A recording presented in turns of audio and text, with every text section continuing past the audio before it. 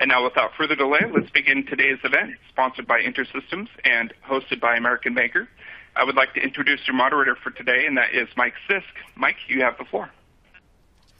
Thank you very much, Adam, and I would like to welcome the audience once again. We are very grateful that you have chosen to share some of your busy day with us. We know that your time is valuable, and we will honor that today with what I'm confident will be an engaging 60 minutes or so of discussion. Once again, our topic today is drowning in data, thirsting for information. And my name is Mike Sisk. I will be your moderator today. I'm a contributing editor at American Banker, and my articles have also appeared in Barron's, Crane's New York Business, Inc., Institutional Investor, Strategy and Business, and Worth. And I am very, very pleased to introduce our two speakers today. Monica Somerville heads Celent's capital markets practice and is based in the firm's London office. Monica is a seasoned financial services industry executive and recognized thought leader with more than 20 years' experience in capital markets, both on the buy and sell side, as well as with service providers. She's been quoted by the Wall Street Journal, Financial Times, Financial News, Forbes, CNBC, as well as others. And with a deep understanding of market structure and technology underpinned by years of delivering cutting-edge technology solutions for capital markets participants, Monica has a proven track record assisting clients in leveraging the emerging technology and industry trends driving change. And we are very, very pleased to have Monica with us here today. And joining her is Joe Lichtenberg. Joe is Global Head of Product and Industry Marketing at InterSystems. Joe is responsible for product and industry marketing for data management software. He has decades of experience working with various data management, analytics, and cloud computing technology providers with deep experience in financial services. And we are also very, very pleased to have Joe with us here today. And just before we jump into things, I wanted to reiterate one quick thing that Adam mentioned, that is that we do have time for Q&A at the end. Usually we set aside 10 or 15 minutes. You can put your question in the queue throughout the hour. And please, as the question pops into your head, just get that into the queue. And if we don't get to a question you've asked in the time we have today, we will definitely follow up. So please, your voice will be heard. We very much want to hear from you, so ask away. And I think with that, I will officially turn things over to Joe to get the ball rolling here. Joe, the floor is yours. Awesome. Thank you so much, Mike. And welcome, everyone. Thanks for joining. So I think to kick it off, Monica, it's great to be here. I'm looking forward to a interesting, informative conversation with you. Maybe to start, Monica, if you wouldn't mind, tell us a little bit about Celent and Celent's research, relative to the kinds of things that we're talking about today. Sure. Thanks, Joe, and thanks, Mike, as well. And I probably should have said in my bio that I've been quoted by, the most prestigious of all, American Banker, as well. Great to be here today. But just to give you a little bit background, the audience on Celent, we're a research and advisory company, and we're focused on the use of technology across financial services. So our mission, simply put, is to enable confident technology decisions. Our clients come from financial institutions across the globe, and we actually have clients in 73 countries, and that's across the financial services spectrum, including 5 of the top global insurers, global banks, and wealth managers, as well as clients from leading market infrastructures. And I can tell you that across all of our financial institution clients, which we're speaking to on a daily basis, the subject of how to leverage data is one that we are discussing all of the time. Financial services has always understood the importance of data, but in the past, it was really seen as more of a byproduct of the business, exhaust, if you will, whereas today, data is being seen as really critical to many of the new business models that are emerging. So in other words, it's the engine of growth for these firms. So that's a little high level on me. Joe, why don't you tell us a little bit about InterSystems and what you do in this area as well? Thank you, Monica. I would love to. Great intro. So again, my name is Joe Lichtenberg. I'm responsible for global product and industry marketing with a heavy focus on financial services. And if you're not familiar with our company, InterSystems, I'll just give you a quick 2-minute overview. So InterSystems is a data management technology company. And our software is used at more than half of the top global banks. for a wide variety of initiatives, but typically to solve what are enterprise-wide data management, integration, and analytics initiatives, especially for firms that need to work with lots of different data that comes from different sources across the enterprise. So working with data that is locked away in data silos.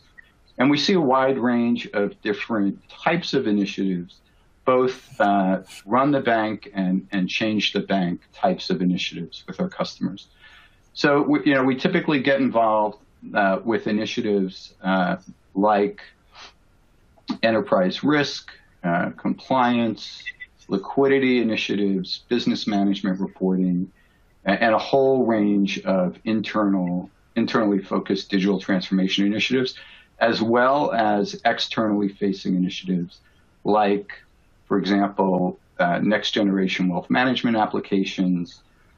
We have real-time multi-asset trading platforms that we're powering, and a wide range of AI and machine learning enabled processes and applications for things like hyper-personalization and cross-selling and so on. And what we see now quite often is that many of these initiatives require the implementation of a single, accurate, consistent view of enterprise data.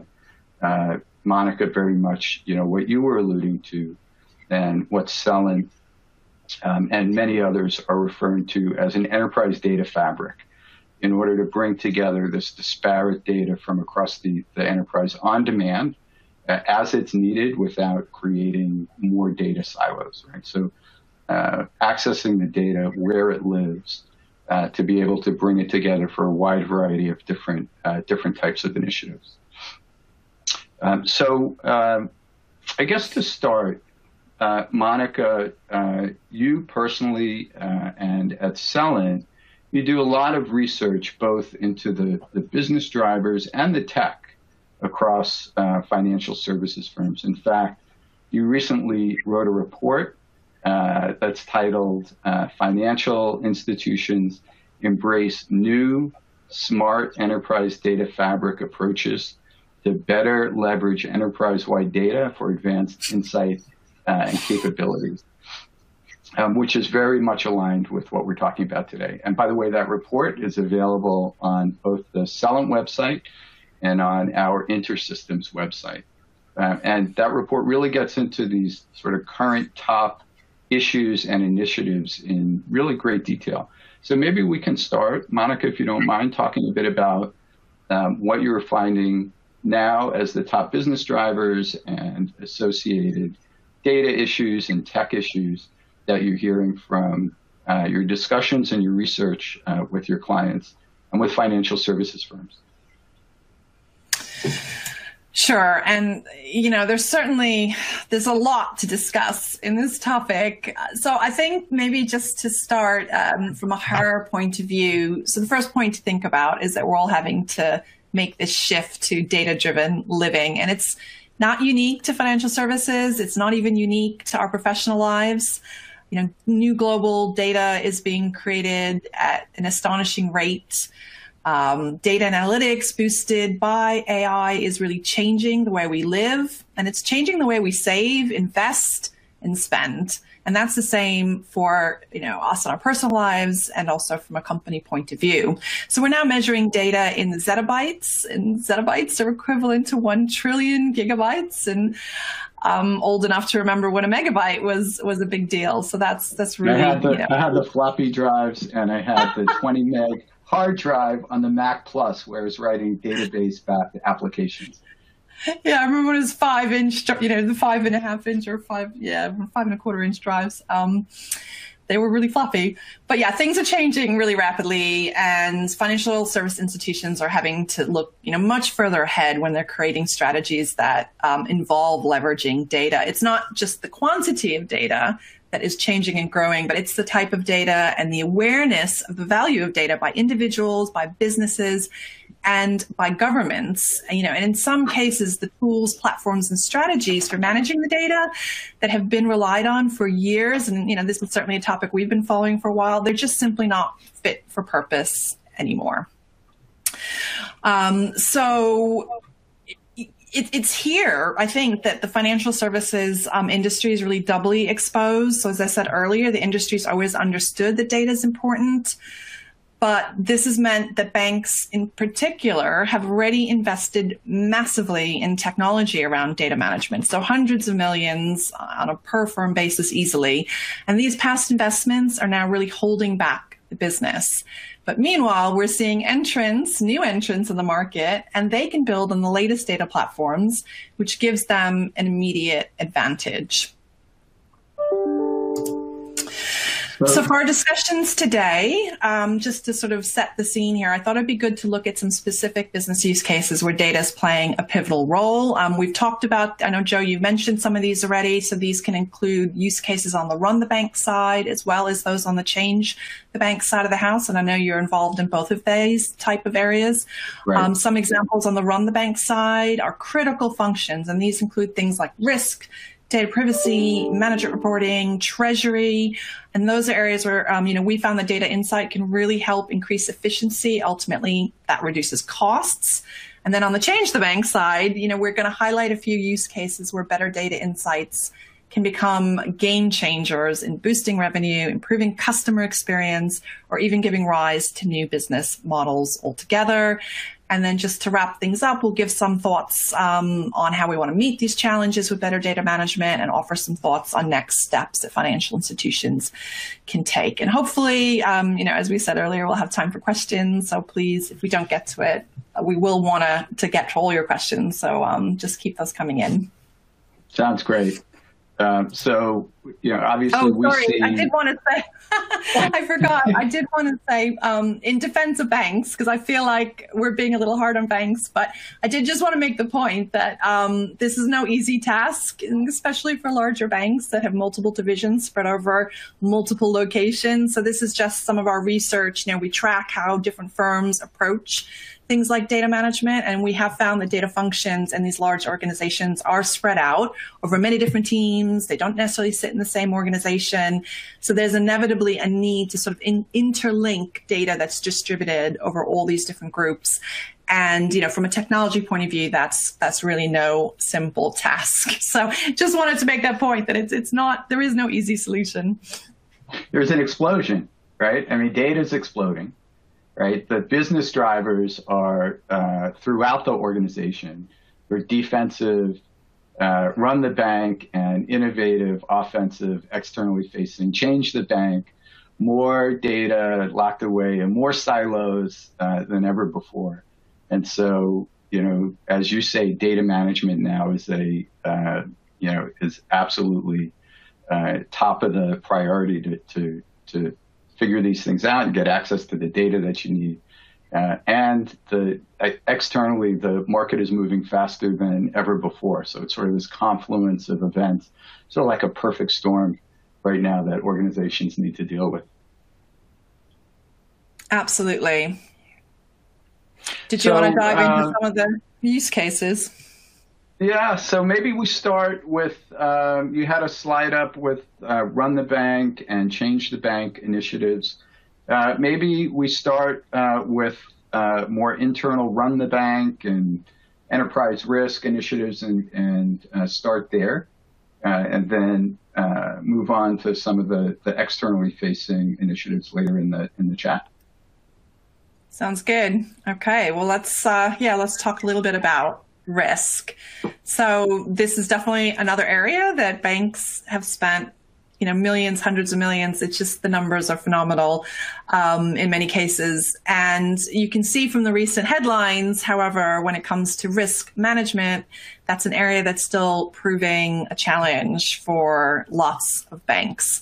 As the listeners to this session are surely aware, I'm sure American Banker readers know that there's lots of reasons why risk is becoming more important, but there's been an increased regulatory focus on better risk management overall, and that stems back to the financial crisis. So this is going back over a decade.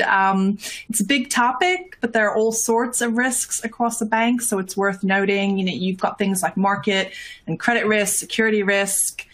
And with security risk, it's folded in issues around privacy, which is another area that we can talk about separately in a bit. We've got operational risk, reputational, liquidity, systematic, compliance risk. All of these things are really unified by data, right? Data is going to lie at the heart of many of these issues, and trying to figure out how to assess that risk is always going to involve pulling together data that is invariably spread and distributed over many systems and many locations. So banks need a way to get the right data to the right hands, and that data has to be trustworthy. That's another big issue. And that's harder to do than it sounds. So you really need to have advanced approaches here to linking data. And then in terms of compliance, stress testing has become more and more used by regulators. And the cost of failing stress tests are just huge. In the US, for example, banks that fail certain stress tests will not be allowed to issue dividends, for example. So these are very real business impacts. So,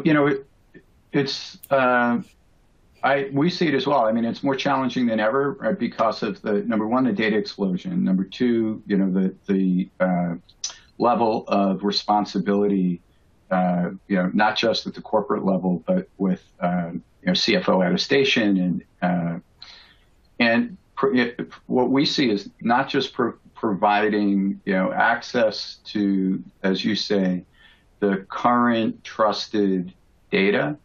But, you talk about stress testing, but also we see the business managers need to really be able to drill into the data, and the regulators as well. So when regulators come in, we don't necessarily know what are the ad hoc questions that they're going to ask. So being able to get access to the data and understand the lineage and what's been done to the data and what source system did it come from, and is it accurate, is it consistent?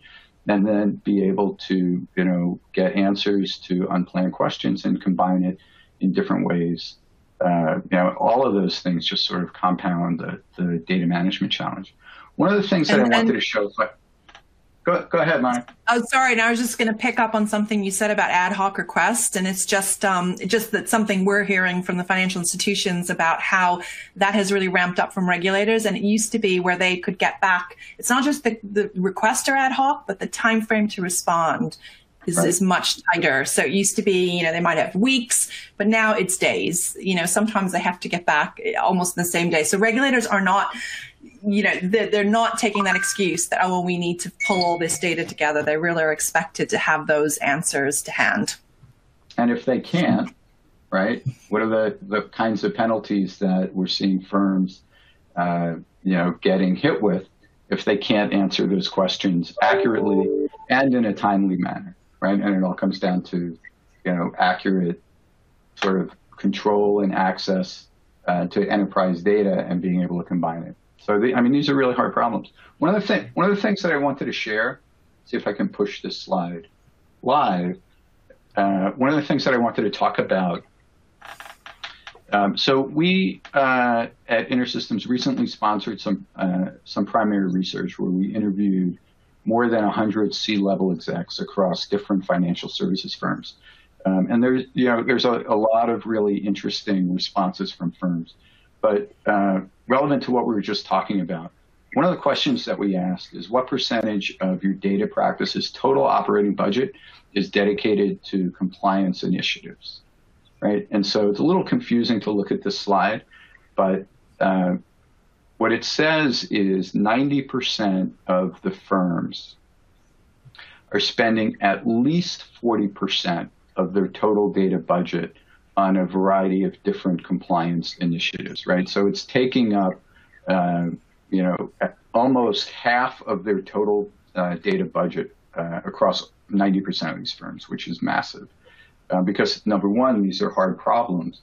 But then the other data point that was really interesting is even though they're spending that much on compliance initiatives, 95% of firms are still saying that 40%, at least 40% of their efforts are still handled manually, right? And so, there's still a lot that's not automated. It's not streamlined.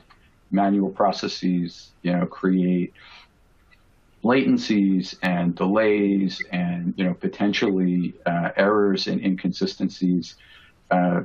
So, clearly it's a really hard problem.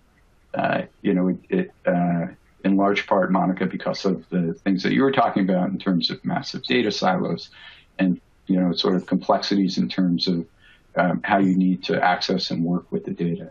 So it continues to be an ongoing process. And then just one more slide that I wanted to share here. So we also asked which were the primary areas of concern when it came to regulatory compliance, and also which are the most resource intensive. So in the teal color, the primary areas of concern, things like risk data aggregation, right, which is a hard problem. I mean, it's about accessing the appropriate data on demand from the existing silos and running, in many cases, complex and sophisticated risk calculations on it. CFO attestation, and then closely related to CFO attestation is CCAR. And then if you look at the areas of the highest resource consumption, right? So, what are the things that are taxing tech and data management infrastructures and what the organization the most? Not really surprised that initiatives around KYC and Sarbanes-Oxley top the list. But there's a lot here, right? I mean, there's a lot of initiatives in terms of areas of concern and resource consumption. And I think it's interesting out of this, because this is another conversation I've had recently, and it was people on the asset management side in sort of operational roles, but it was a compliance discussion. And they did point out that there will always be a need for, manual intervention of sorts. But what they're looking to do by getting better at their data handling and data management and data analytics is make sure that the manual intervention is the value-added activity. So their team are getting very good at really understanding where they can add value to the clients about certain types of activities and functions. And they want the data analytics to handle sort of the grunt work in terms of flagging problems, flagging, even the predictive end of saying, this looks like it's going to be a problem, and we need to reach out to the client and start speaking to them. And there, of course, so, there was a question going around saying, well, we're ever going to have 0% manual intervention. And we don't want to get to 0%, but we want the manual intervention to be value added. And the way it's value added is you get better at producing data analytics, and especially predictive analytics that, totally. that really use the expertise of your staff. 100%. We see that also, and hopefully we'll have time later in the talk to talk more about applications of machine learning and AI. So we're seeing a lot of that now, where machine learning enabled exception handling is being implemented to do exactly the kinds of things that you're talking about. So you're never going to get to zero, and that's not the intent, because there's always things that need to get bubbled up to folks. But you want to be smart about, what are the exceptions that really need to get surfaced to the appropriate people in the organizations, and what are the things that don't, and to help streamline those processes even more. So we see that as well. Good. And the other thing, I was going to pick up on what you said, and it's sort of a good segue. You need to combine all this data to come up with a risk view across the enterprise. And in some cases, it's very difficult to combine data because there's issues around privacy, right, that comes into play, especially when you're looking at client data. So I just thought we could maybe talk a little bit about that, and just, there we go. Absolutely. Yeah. Privacy is a huge issue, right? Especially with the amount of data and the different applications of the data, downstream applications of the data, and who's going to access it, down to the granular, field level. So, it'd be great to hear what you're seeing in terms of privacy from your firms. Basically, there's just a really big tension. That's what we're seeing. Whereas on the business side, they want to use the data without having to worry too much about who owns it and all that. They just want to really make use of it. They don't want to, obviously, they want to be mindful and respectful of the data, but it's very difficult to make use of data now. And in some cases, the knee-jerk reaction of the company is just to segment certain data sets and say hands off, because we're not really sure that we can control, put controls around it properly. So you have the compliance team, the chief data office, sort of at odds with the business users, because they're going to be the more conservative side and say, well, we need to err on the side of just making sure that we're protecting our customer data. We don't want to get the firm in trouble. But really, like what you said, the solution there is to strengthen your access controls, encryption techniques. You can achieve all of these things. So the technology does exist, and you can get to very granular levels of control if you've got the right technology in place. But as you can see from this slide, again, in defense of the banks, this is a very complex problem. As you go from country to country, there's a real complex patchwork of different data privacy regulations. There's a lot of focus on transparency and oversight and the control framework. So that's being looked at much more closely. So if you want to have these highly granular entitlement controls, you need to have that in place in order to ensure that the data is being used responsibly. And we just keep coming back to this question of, it's not just the data you have, but it's the data management platform that you have in order to now allow you to leverage it. It's hard, right? I mean, the word that you used was tension, right? And it's not. Clearly it's a data management problem, but it's a lot more than that, right? You have the CDO office, you have the compliance teams that just by definition they're going to be more conservative and more defensive. And then you have the business and the application teams and the digital transformation teams that are looking at it from the latent value stored away in the data in terms of being able to bring value to the business. And obviously they want to be more aggressive. So another hard problem from a technology standpoint around being able to control who has access to which data. And again, it's as the data goes on its journey from the source systems to, the various steps along data transformation and getting access to the data and using it in different downstream applications. What are the data elements that need to be masked? Who has the privileges, the access privileges to access which data, as well as, it's not just the data and the technology problem, it's an organizational problem. So organizationally, how do you put in place the framework so that the CDO office is not completely stressed out and the business is able to get the value out of the data that they need? It is this tension that you talk about.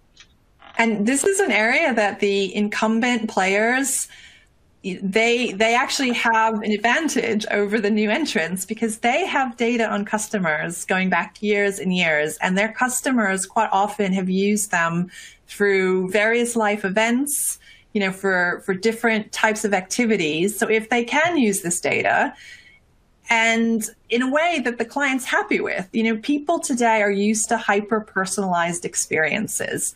And if you can deliver an experience that is truly tailored for your client, that makes your client's life better, they're going to welcome that. So I know privacy gets a bad rap. It's probably misused in many cases. The data isn't used properly. But we're not talking about just generic advertising. We're talking about examples of banks creating very personalized, tailored solutions that are well received by their clients. And this opens up revenue streams for them.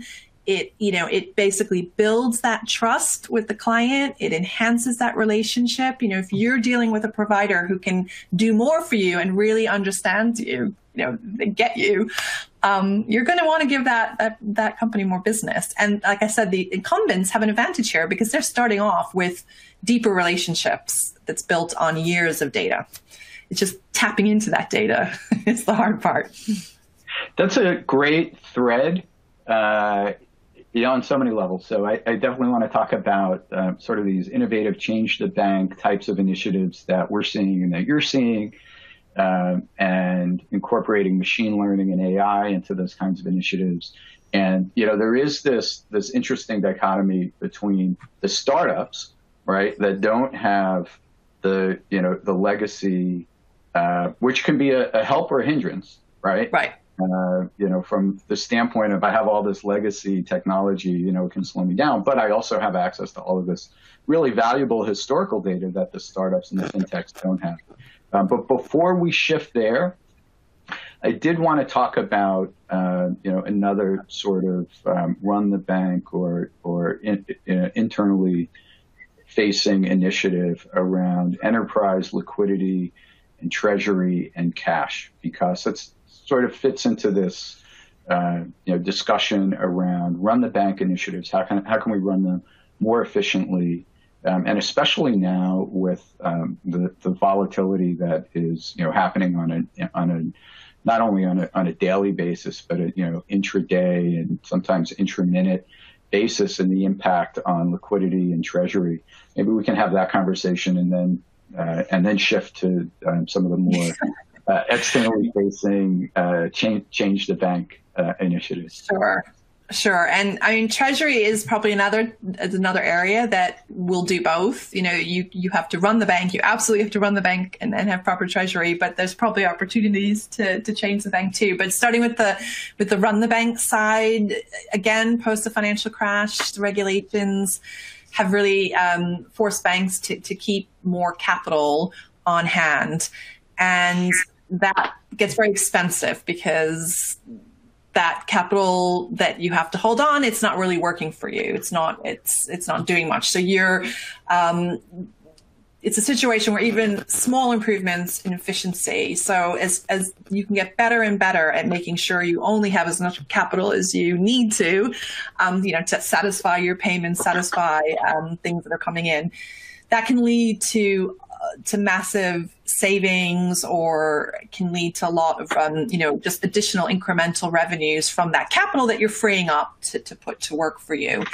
And then at the same time, we're seeing lots of changes in the global payment system. So different countries have different systems, but in general, the move is more towards intraday and even real time in a number of jurisdictions. So there's a real opportunity to manage your actual cash reserves much more efficiently.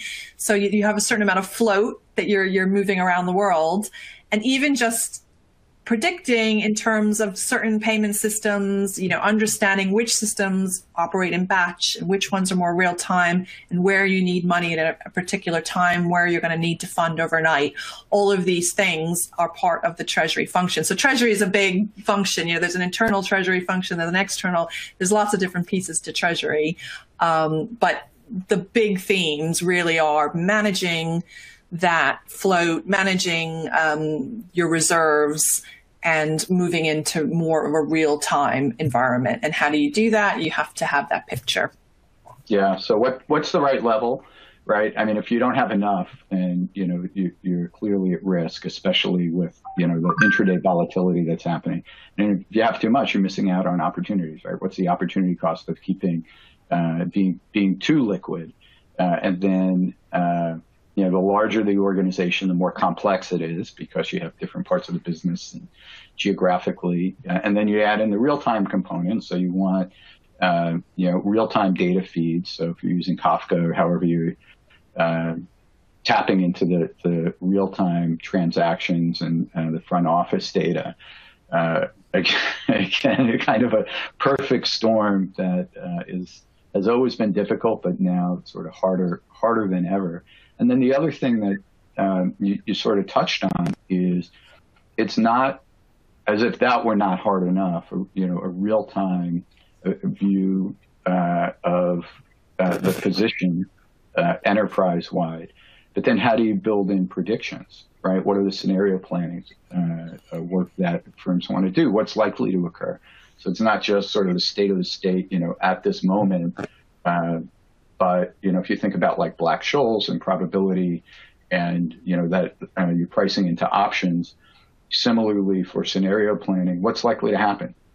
So if I have derivatives and positions in GameStop and it's been more volatile than ever, right? So, are you seeing firms starting to incorporate that level of analytics and predictive analytics and machine learning models and things like that? Treasury, it is tough because typically there are lots of different treasury systems, and in certain banks for regulatory reasons, they actually have the segment operations of the bank. Maybe they have to keep the retail operations separate from investment banking, like here in the UK that happens. So right now, a lot of the treasury systems, obviously there's different vendor solutions in the space. So I think up to now, a lot of people have been looking to maybe work with the vendor solutions and say, how can we join those up? I haven't seen anyone who has can brag that they've really cracked this nut. It's very complicated. I think there is a lot of attention being paid to it. And obviously, there's different approaches. One is to see where you can pull data out of your systems and pool it together. Another one is just to see where you can link the different systems together. But there's no sort of perfect answer right now. It's quite that traditional mix of lots of different systems and lots of different approaches across the industry. One of the things that hopefully we'll have time to talk about later in the chat is some of these data management approaches, including an enterprise data fabric. And the ability to incorporate all types of analytics into that fabric. So we're starting to have conversations with risk and heads of treasury and some of these financial services organizations that are starting to look at exactly that in this dynamic data fabric. So a little bit of hopefully a foreshadowing of what we can talk about in 10 or 15 minutes or so. But it is a sort of a very exciting, forward-looking approach to liquidity. Sure, go ahead. No, go ahead, Mark. I was going to say, no, that just ties into the paper, the research work that you mentioned at the start of this session, is that, the firms, they have these sort of legacy systems they can't necessarily afford, or they don't want to rip those systems out. They've tried different approaches. They've tried the single source of truth and realized there is no single source of truth. So the data fabric, this is why, the research that I looked at, a number of the biggest banks are moving to this approach, because it is something that does let you work with your existing environment, reuse some of the investment you've made, keeps that investment intact, but then gives you that additional flexibility that you need, as you're sort of alluding to. But yeah, I won't jump there just yet. Totally. So, we spent a fair amount of time talking about run the bank initiatives. Maybe we should pivot at this point to some of the change the bank offensive types of initiatives that we're seeing. And there's a lot. And sort of a lot of excitement, innovation, and really interesting things that are being done. So, maybe Monica, if I could, turn it over to you to start with the kinds of things that you're seeing, and then I'll try to chime in with some of the things that we're seeing from our customers as well. Sure. Well, I've already talked a little bit about hyper-personalization, but this ties into the whole customer experience. So, as banks are looking to sort of go away from this product-centric view to a client-centric view, they need to understand, that instantly means you need to understand your client and really pull together all the services that you provide across the entity. And whereas in the past, and still organizationally, you probably are designed to have different departments by product. When you look to the customer, when the customer looks to you, you should see them, in a complete picture. So building that sort of 360-degree view of your client, and in order to give them a really good customer experience, that's an area where we're seeing lots of data management and data analytics come into play. A lot of the fintechs in this area are very good at this already. So we've already mentioned some of the companies out there, and even things like the whole gamifying the experience, improving the engagement experience. That's all that all customer. Yeah, Robinhood. Right. Robinhood that's a perfect storm, right? I mean, everybody's getting $1,200 checks, and Robinhood, makes investing seem easy in a bull market and fun. I will tell you that I have not moved any money to Robinhood. I'm old and I'm afraid, because I do know how these things always end. It's not a matter of if, it's a matter of when. But I tell you, they've really tapped into making it exciting and gamifying it. And I mean, that's the sort of the MO of these fintechs that are successful, right? I mean, they take a new approach to, existing sort of applications and services like Lemonade or things like that. And they, make it a streamlined, enjoyable experience. And, they're using the latest techniques in customer experience and customer 360 and gamification, and just making it totally, cool and disrupting the space.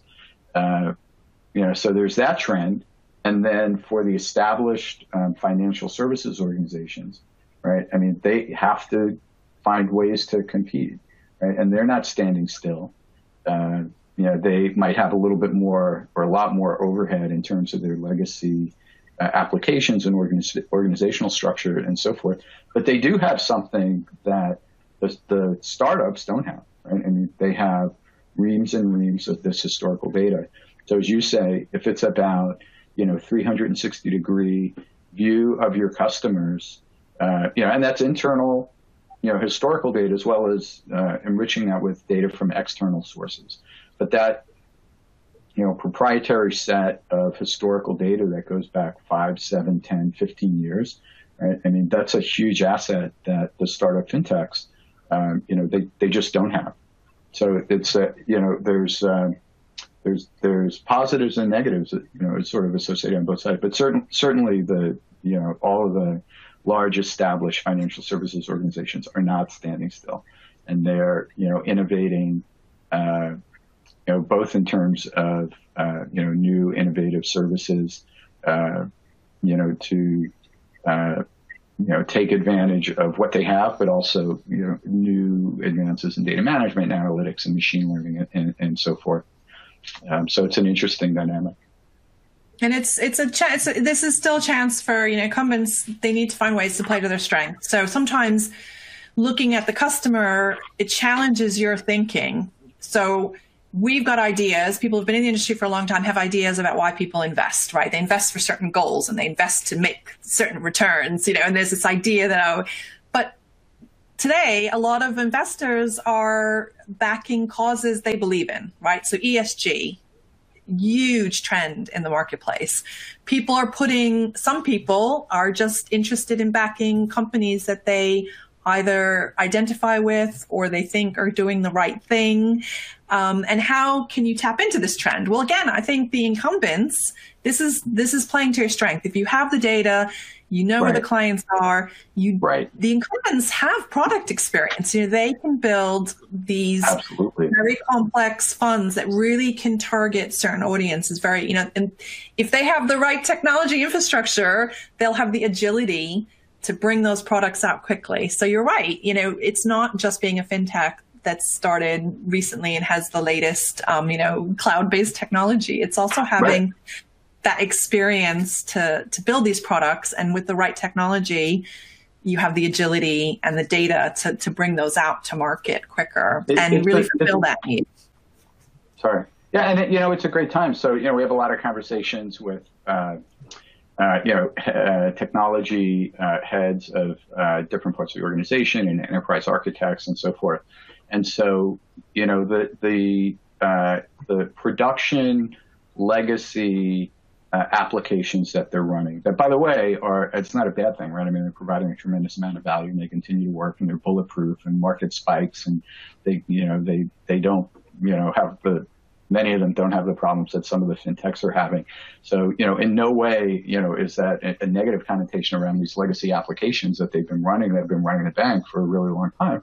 But, the point that I wanted to make is now, with the ability to not have to completely re-platform. So, sort of a combination of microservices architectures, which is very much for those of us that were still, doing this back in the late 90s and the early 2000s, with the advent of web services and service-oriented architectures and building reusable sets of services that you can then orchestrate and being sort of strategic about what are the reusable services and what are the applications that are going to provide value. Architecturally, it's very similar to what's going on now with building sets of microservices and full lifecycle API management and being able to tap into the data and the application functionality across the organization and being able to innovate, on top of that to use those as building blocks. And that tends to be the sort of the key architectural pattern around when people talk about digital transformation, but it's also about, innovation and being able to create these new services, with flexibility, with speed to market, by leveraging, APIs and being able to orchestrate APIs and so forth. And then the other thing that I think is really relevant right now is we're seeing a lot with not just building predictive models and machine learning models, but being able to take those models, what some people call operationalizing those models, but taking advanced analytics algorithms and machine learning models and embedding them directly into these event-driven processes and these transaction-driven processes to execute in real time, right? So the canonical example of that is fraud detection, right? If you're a bank and you have a massive amount of credit card transactions coming in from point-of-sale systems, you can't have a human in the loop, right? You have to be able to execute these models to determine, the probability of fraud, and then if it seems okay, straight through processing. If not, take the appropriate sort of deviations in the process flow. But we see that, that operationalization of models, we see it in many different places, in terms of customer experience and next best action and programmatic cross-selling and upselling for greater share of wallet. So that's really the trend right now. And when you talk about not just enterprise data fabrics, but smart enterprise data fabrics, which you talked about in your paper, it's really exactly that. It's being able to build these analytics capabilities into this dynamic data layer so that those types of things can execute on demand.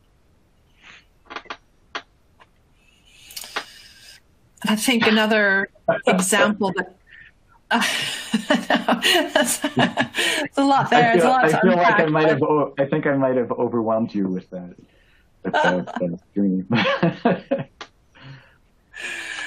No, I know I think my role in this is to try to bring it back to the business focus. So that's what I'm going to try to do here with But we were absolutely, there's lots of new options for technology. And I think one of the takeaways for anyone listening to this, especially if they aren't on the technology side, is that all these things we're talking about, that they are achievable. The technology's out there and it's been tried and tested. It's enterprise ready. So and a lot of the functions that you think might be, even stuff that you think is more the run the bank side or is more protective. I mean, one of the slides I have here, I'll just push it out now, is about, AML, anti-money laundering. And there's lots of ways. This slide is just talking about how better data and advanced analytics can really improve your AML performance. But even there is something that, if you get really good at this, that means your business is positioned to launch new types of products, go into new types of areas, maybe respond to regulation that much sooner. We're seeing a lot of interest in the digital asset and cryptocurrency space, for example. And there are huge concerns from the regulators around KYC and AML. So something as simple as having invested in a data management platform that gives you superior AML capabilities actually puts your business in a position that you can react very quickly. And if you feel that your clients are wanting a new product that requires the regulators to be very comfortable about your AML capabilities, you have that capability. So, we could have the best technology in the world, but if you don't have a business to apply it to, what's the point? And a lot of these issues that seem really esoteric or AML seems very geeky. These are the things that are holding back the businesses, right, from launching products and moving into new markets. And that's the real benefit of this technology. Oh, it's always driven by the business need. Right. Technology for technology's sake, that doesn't mean anything, right? I mean, what's the business trying to do? And so, in large part, what we see in terms of allowing the business heads, the folks on the side of the business, to have the information that they need to make the right kinds of strategic decisions. And sometimes, it's outside in. It's competitively what's happening. But many times it's inside out also. It's like, what do we know about the business? What do we know about our customers? Right? What are they most likely to respond to if we provide, like Jeffrey Moore, the bowling pin strategy? What are the adjacent services that we can provide that are most likely to have a high degree of adoption that are going to help the bank? One of the things, I think we have about 9 minutes left, and I do want to get to Q&A, but one of the things that I did want to talk about is not so much, data management technology, but the latest modern approaches that underlie all of these business initiatives that we're talking about, and that you cover in the paper, which go by different names, but the most common is around an enterprise data fabric or, an analytics-driven data fabric. So maybe we can take the next 5 minutes or so, and I'd be happy to talk about what I'm seeing, and I'm sure you're seeing similar things as well. Yeah, I'll just push this slide forward because this is just some high-level takeaways from the research I did, and I'm quoting some Oliver Wyman research as well that we have. So, we want to break down, financial institutions really want to break down these old silos they have, but also avoid new silos. So even, even if companies are moving to the cloud, that's a danger. It should be flashing, danger. We might be creating new silos here. Let's not do that. That was a data lake, by the way. Sorry? So it was a data lake, by the way. Yes. Data lake, which was, really hot 5 years ago. Various levels of value that organizations have gotten from them. It just, it essentially was a new data silo where there's a lot of, inconsistent, not integrated data that didn't have a common semantic layer across it. So, somewhat similar to, taking the data and dumping it into another silo.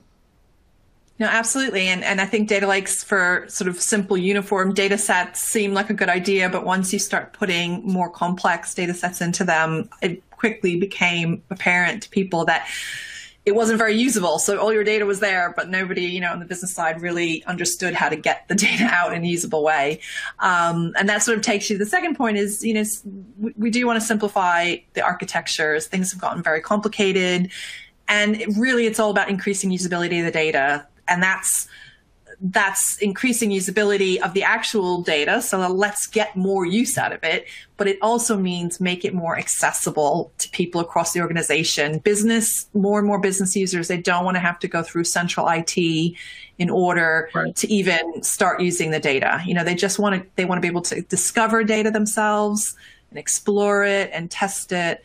And that's all around, usability. And Data Fabric, does address all of these issues, which is why, as my research does have some use cases from different banks and how they're using it in specifics. So if you can check the paper out, there's lots more detail there.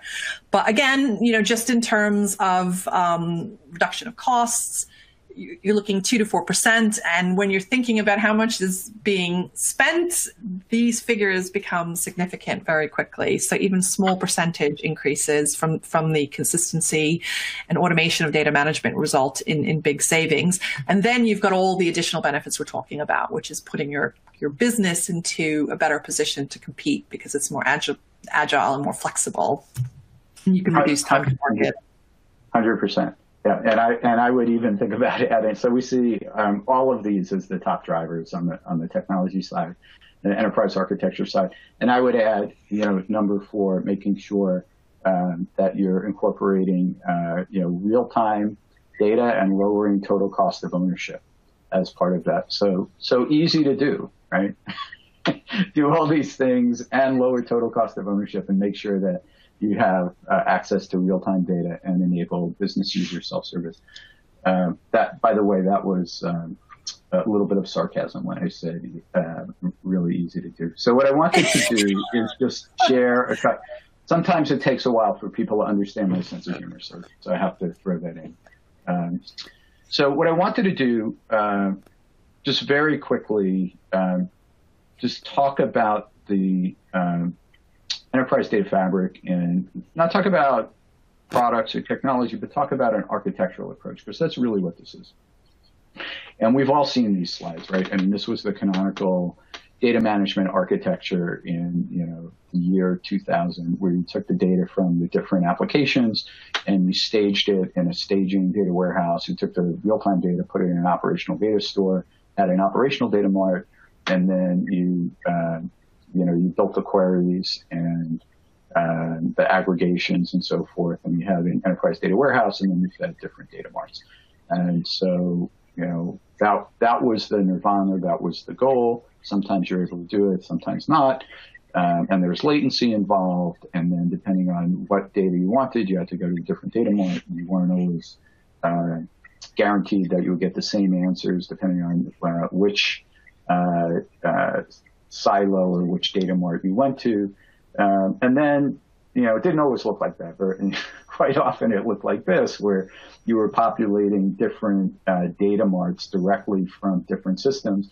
And so then you really had this issue of, I don't know whether or not I can trust the answers because it depends what data mart I go to. So I have different data and different data marts and so forth. So this new approach, and again, it's an architectural approach. It's not a product. You can't go buy one. And it's a better way to connect sources with consumers, whether those consumers are business users or whether they're applications for, internal run the bank or external, innovative change the bank initiatives. And it's an on-demand way to access data from the sources where the data lies without creating another data silo, right? But there's a lot involved in terms of data governance and different connectivity methods and integrating and transforming the data so that it's consistent and having a consistent semantic layer, metadata layer, being able to visualize the data, being able to run analytics on the data on demand as business users pull the data or as applications need to be fed on demand. And it's most of the enterprise or all of the enterprise architects that we talk to now across, all financial services organizations are, in the process of implementing a pattern that looks like this. And the more that you can incorporate analytics into your data fabric so that you're not moving the data to a different environment and you don't have to then move it back from Jupyter Notebooks to operationalize the data, the more efficient and the lower latency you're going to be able to accomplish. And so it's not only feeding business users, but feeding all sorts of innovative applications. So I just wanted to share with you one quick use case that we're doing for one of our customers. So the problem that they had, they were a big commercial bank, and they have grown through M&A, and they have lots of legacy assets. And so for business management reporting, they had a whole bunch of manual processes and spreadsheets where they were pulling together data from different legacy systems. And the reports were on average 10 to 14 days old. And so they wanted to make that, one, live on demand, and two, provide the business users with the ability to introspect the data. One of the problems that they had is if the user looked at the report and had questions, it would go back to IT, and it would take another week or so to answer that. So it was really inefficient.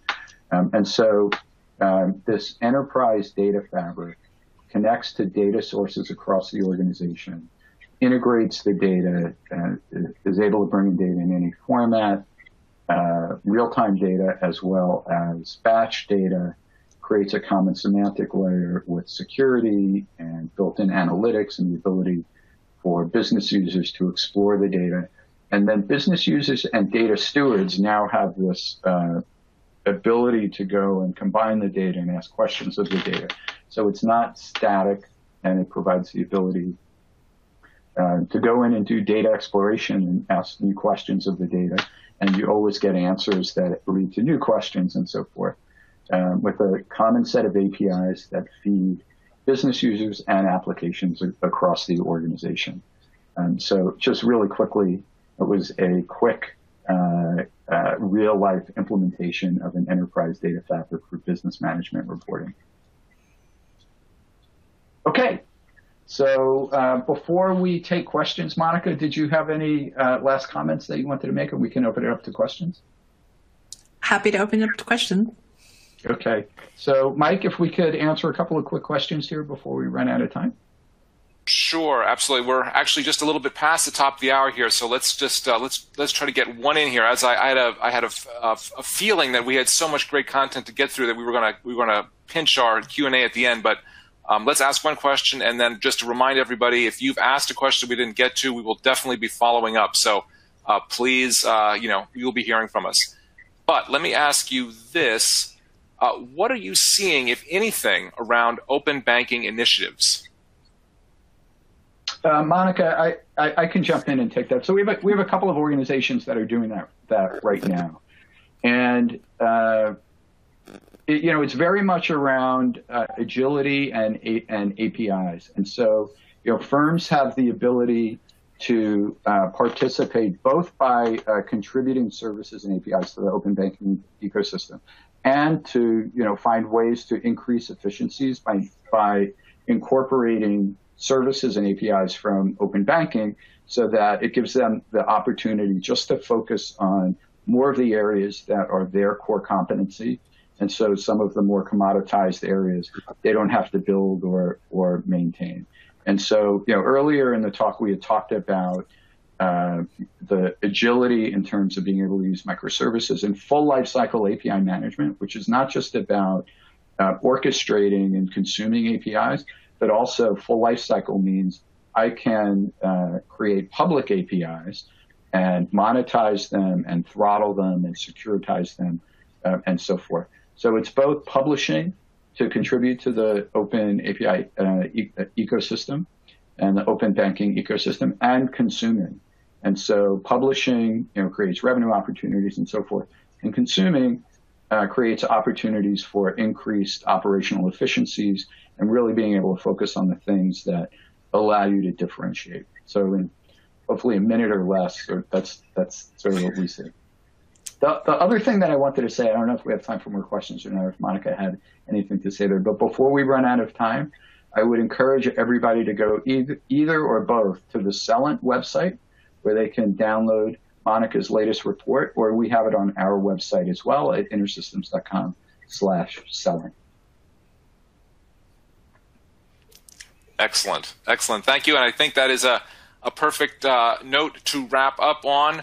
I want to thank both Monica and Joe for a great hour of discussion here.